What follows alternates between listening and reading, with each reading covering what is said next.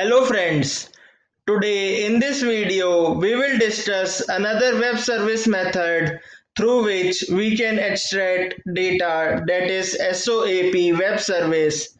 So stay tuned to watch the whole video till the end so that you don't miss out on any of the steps that we will be covering during this entire video.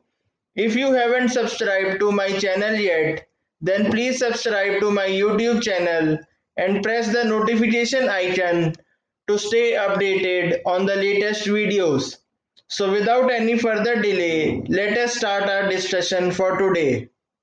First of all, we will discuss what is SOAP web service. It is a web service that complies to SOAP web services specifications that is defined by W3C, also known as World Wide Web Consortium, is called a SOAP web service. So moving on to the next thing that we will discuss is the SOAP web services specifications. It is classified into two categories, that is basic and extended. In basic, it covers three areas such as SOAP, WSDL and UDDI. So we will cover all these three in detail in the later stage. In the extended mode, it covers following areas such as WS security, WS policy, WSI, WSBPL. So we will discuss the basic category in detail to be used in A2019 Automation Anywhere. So now moving on to first category of basic is the SOAP, which stands for Simple Object Access Protocol. It defines how the two applications will be communicating with each other over the web. It also defines how to exchange the information that occurs in an XML format. XML message must have the SOAP structure. Let us understand the concept of SOAP with the help of a simple diagram. Suppose a client or the user who want to consume the web service of the service provider will send in the request to the server or the service provider which is providing the service. So the service provider will respond back with the required information to the consumer who is consuming that web service. So this is how the applications or the communication occur between the client and the server.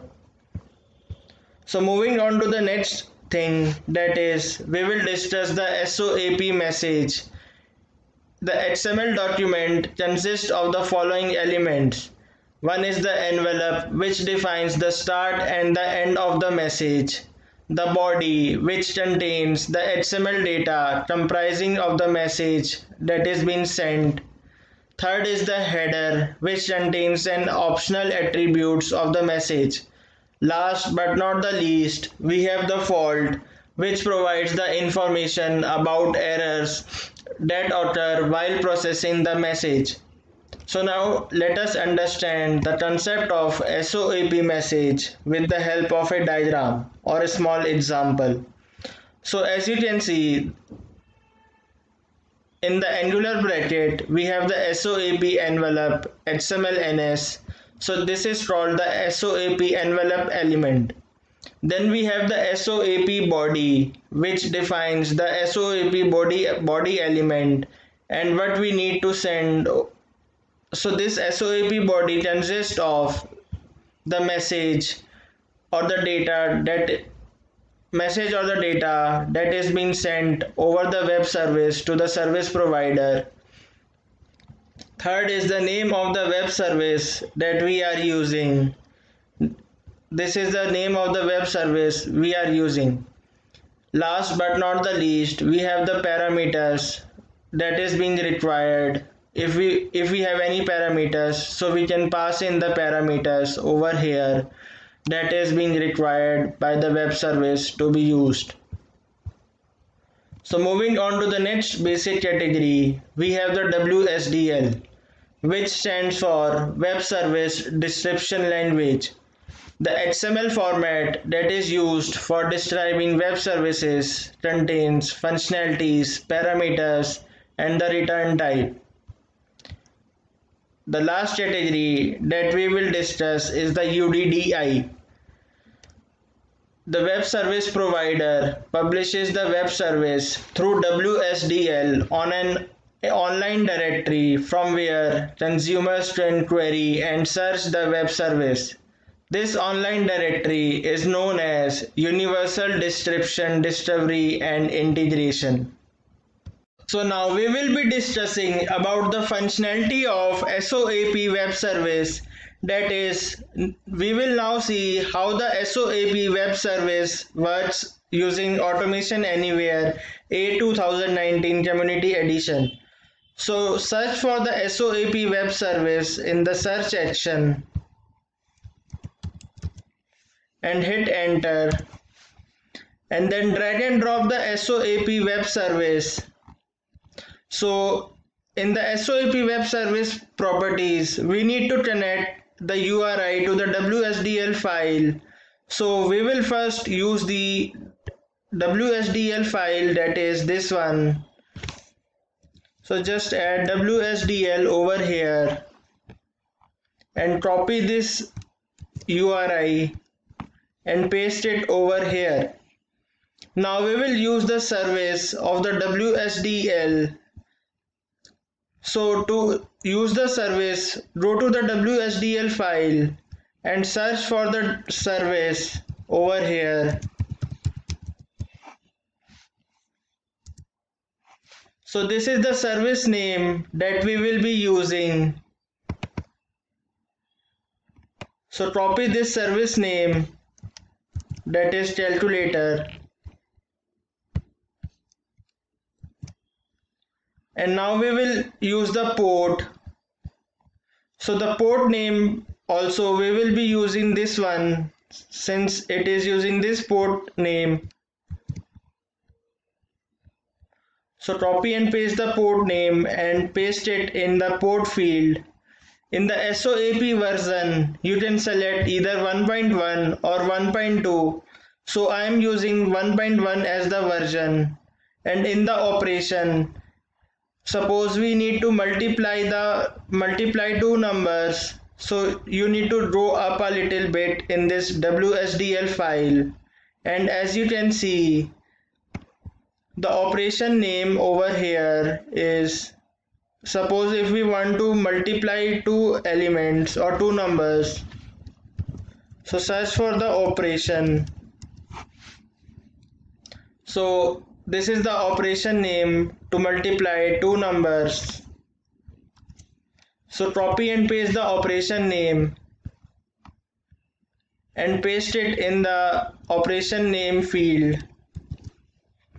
In the parameter detail, you can add the parameters to multiply two numbers.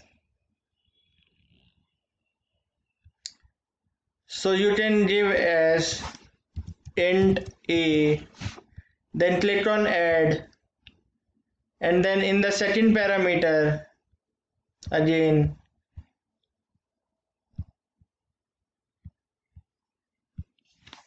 give as int b, and then click on add.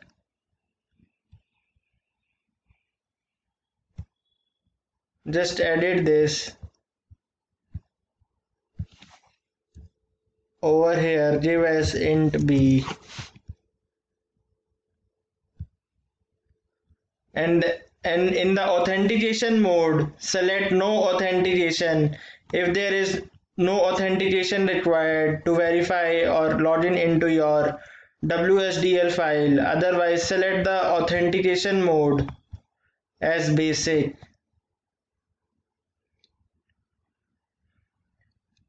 So the client and the custom headers are optional, whether you want to give or not. It depends upon your requirement.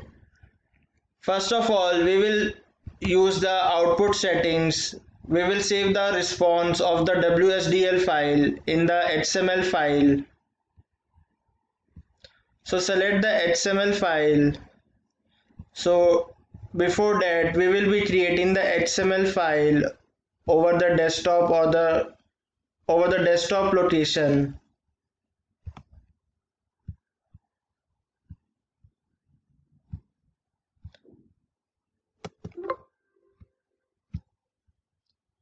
So create the HTML file by right clicking on the desktop and then use the text document. Open this text file, go to file, save as,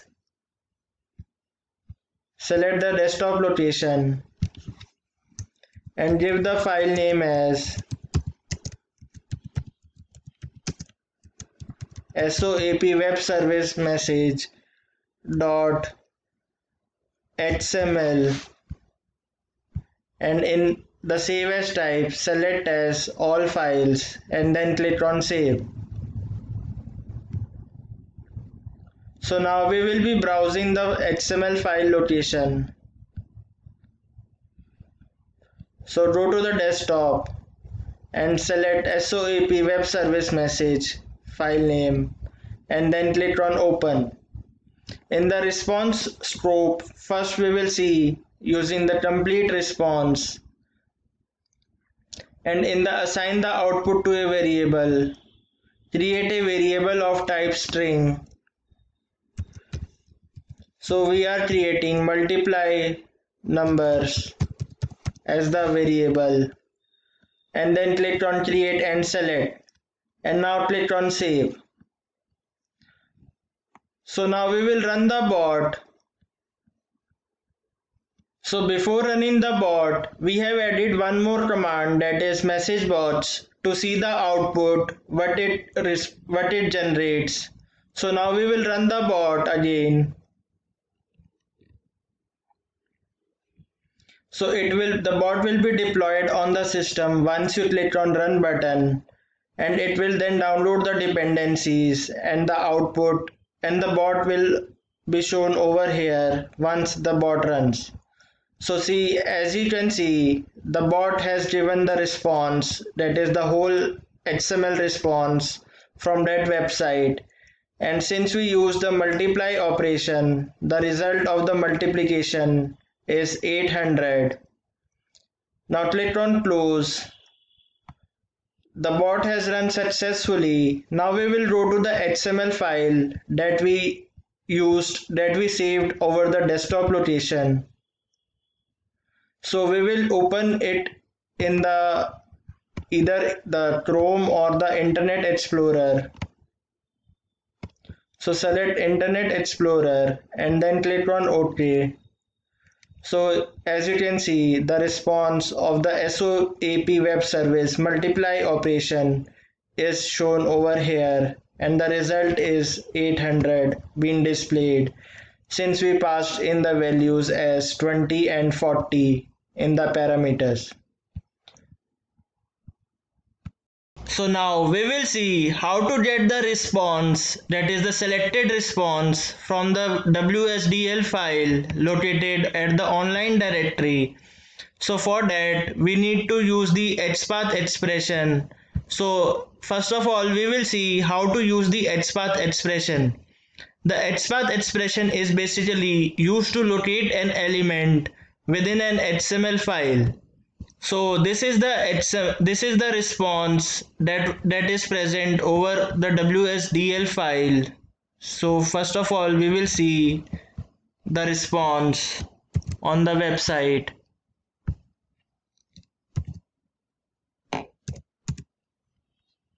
So go to the multiply operation, and as you can see, this is the response that we have for the multiply operation.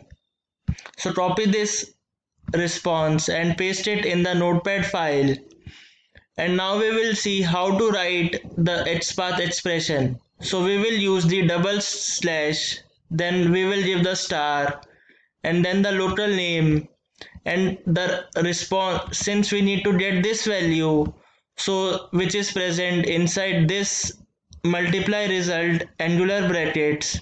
So in the literal name within brackets and then equal to, we will pass in the multiply result.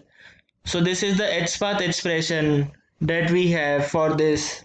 So we will copy this and go to the Automation Anywhere bot and paste this Xpath over here. In the select XML output, since we need to get the value, so we will select the values. If we need to select the inner XML or the outer XML, so we will select the inner XML or outer XML depending upon the requirement. So for the time being, I am selecting the values as the option. Then click on save. And now we will run the bot again to check the output. So as we can see, instead of complete response, we have got the selected response, that is the value. And now we will close the message bots. And the bot has run successfully. So again we will open the XML file located at the desktop location to see whether there is any change in the output response that we have. So it is the same because this was the of complete response that we used as the first option. So this is how we can use the SOAP web service to extract the data from the website using the WSDL file. So in today's video, we discussed about the SOAP web services, SOAP web service categories, SOAP message and SOAP message format. And then we discussed about the WSDL and UDDI and how both these are used in conjunction with SOAP web service. Please watch this video till the end, and if you like this video, then do please subscribe to my YouTube channel and share among others so that they can get the benefit out of this video. If you have any queries, then please raise your queries and I will be more than happy to answer your queries. Till then, have a great day.